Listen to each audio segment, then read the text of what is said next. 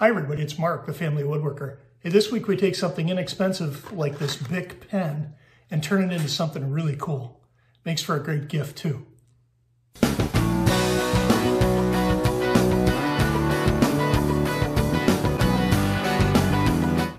To begin, we'll need one or more of these inexpensive Bic pens, but we're only really looking for the ink and the tip insert for this project. We're also going to need some hardwood that will shape into a pen. I've got some smaller pieces of exotic hardwood, but maple or oak or hickory that you might get from the lumberyard will work too. Just avoid pine, cedar, or poplar, as they tend to be too soft to work with. I'm also going to make 2 sets of cuts on the table saw. The first cuts will be set at 1/4 inch, and you never want to take that small of a cut on the inside of your rip fence. You're just asking for a nasty injury. Keep it safe. I'll set up a stop block on the outside of the blade so I can hold the stock against the fence.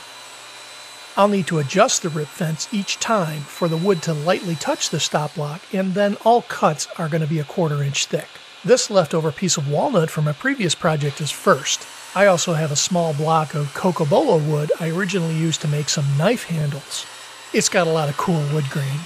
This thick piece of red padauk will make for another nice variety. After taking those 1/4 inch slices, I'm going to cut the pieces down to 1/2 of an inch in total width. The next step is to notch in a center core to accept the ink tube. You can make enough room for the 1/8 inch wide ink tube by centering your cuts on the table saw, or you could also use a router table and an 1/8 inch straight bit. But I'm only taking a small 1/16 of an inch deep centering cut that I'll finish out with a long drill bit later. When I put the 2 pieces together, that center cut hole will help guide the drill bit down the middle. I'll do this step for each pair of the pen halves. Now, of course, we have to glue each of the 2 sides together, being careful not to use too much glue and block out the center core. I also didn't show it being cut, but the purple tinted wood variety you see on the bench is called Purple Heart, one of the favorites of my wife and daughters. After getting these all clamped up, we'll let them sit overnight. The next day. After unclamping the pen blanks, I'll spend most of the day just shaping the rectangular tubes into something round and smooth on the wood lathe.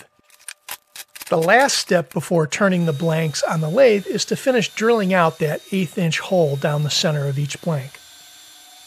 My choice is to use an 1/8 inch long drill bit, but you could also drill in from both ends to finish out the core. I think that got it. Though most of the work will be done on my hobby lathe, you don't need this tool in order to round out your pen blanks. A little further down into the video, I'll show you 2 different options that you'll have using tools that you might already own in order to make your own custom pens. Also, if you own a small wood lathe and wanted a more complex pen project, you can buy 2-piece mechanical pen kits to glue your wooden pieces on. Using this cocobolo blank, let's walk through all the steps I took to make the shape. First, we want to get rid of the hard edges, rounding out the blank into a smooth cylinder. I'll also taper the ends of the blank, being careful not to go too far on the end holding the pen tip. Using a couple different smoothing chisels, I'll make some finer cuts in order to get the pen blank as smooth as I can get it, and then save on the sanding time. Sandpaper grits varied from 150 to 400, and it pays to take more time than you think you need at the higher grits to make sure that all the sanding lines have been smoothed out. I finished up each blank with an 800 grit polishing pad, and you can see the purple dust from the Purple Heart along with the orange dust from the cocobolo. To finish, you'll have a number of choices to add some gloss to your pen, but I've had really good luck using CA glue, which you may recognize by another brand name, Super Glue. You have to work quickly as this stuff hardens in an instant, but I get a really great gloss shine by wiping on multiple layers of thin CA glue.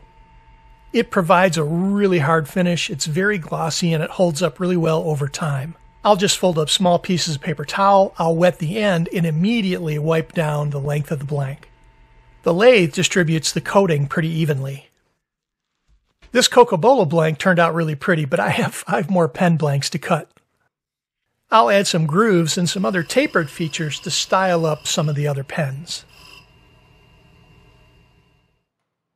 With all the basic shaping done on the blanks, I carefully cut off the rough ends from each pen, which shows a pretty cool before and after perspective on each small block of wood. And while I seemed intent on checking each pen for length against the insert, I measured and turned the blanks to a length that I knew would be long enough.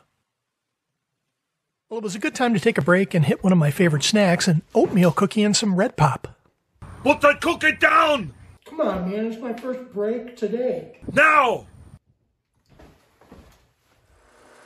Well then, back to work, I guess.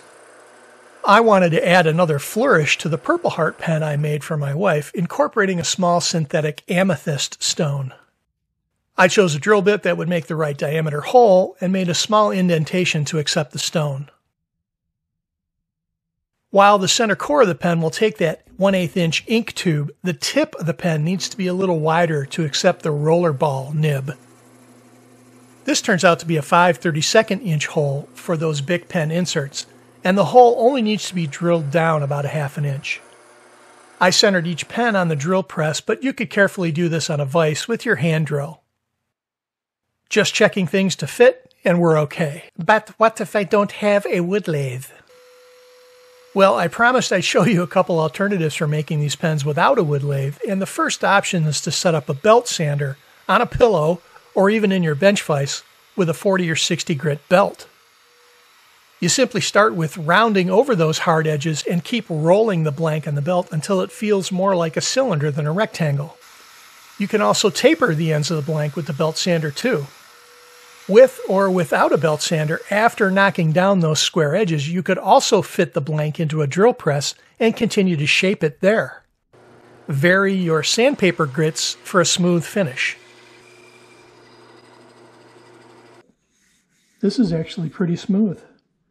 A little longer than a few minutes later. For my 6 pen blanks, I still need to finish the tapering and the shaping of the cut-off ends. This uses the same hand rolling technique against a sanding disc or a sander to get the taper you feel looks best. Be sure to check the end that receives the pen insert to make sure that you don't take off too much material. The tip of the pen insert still needs to fit inside the diameter of the wood blank. The opposite end of the pen will still have that 1/8 inch hole visible, and that bugged me a little bit, so I chose to fill it with some blackened epoxy. I mixed a little black mica powder with some 5-minute epoxy and filled in the ends with a small dab of the mix, sealing up with painter's tape and then letting it cure. The next day, the epoxy ends of the pen needed one last round of finish sanding to get them smooth. I was careful not to scratch the shiny finish on the pen and just concentrated on the ends. I finished by using the same 800 grit polishing pad to finish the top and bottom tips. One last finishing step to seal up and add some gloss to the sanded ends of the blank using more CA glue. I built up 4 layers on all pen blanks. Again, I needed to work really quickly as the CA glue dries in seconds. Final assembly. I think this was a pretty cool and relatively easy project to create some gorgeous pens out of rare woods. The sky was the limit in how I chose to shape and style the pen blank, so it was pretty easy to tailor a design to a particular person and make personalized gifts out of each creation. Thicker pens and darker woods for men, and purple, my wife's favorite color, for her. Best of all, you don't need to buy an expensive wood turning kit to make these pens, and Bic provides an endless ink color palette to choose from. The pen inserts are also incredibly easy to replace. Best of all, it'll be a personalized gift that you handmade. One more thing.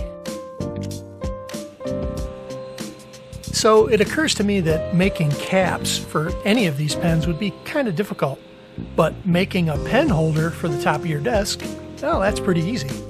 So I've got a small block of this cocobolo wood still left over. I thought I'd cut off a square piece. I measured the cocobolo pen to find the right diameter and put in a small hole, and that's really all we're going to need to make this a decent pen holder. With a little finish, it'll look great on my desk. But each one of the pens turned out really fantastic. I love the wood grain in the cocobolo wood. It's really pretty. As for the red tone pen, this is Paduke, and that looked great also.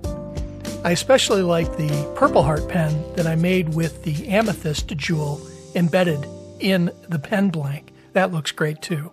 And the Coca-Cola wood pen holder and pen look really fantastic on my desk. Hey everybody, thanks for watching. We hope you really enjoyed the video. Maybe give the project a try. We also hope you give us a thumbs up and you subscribe to the channel. Take care.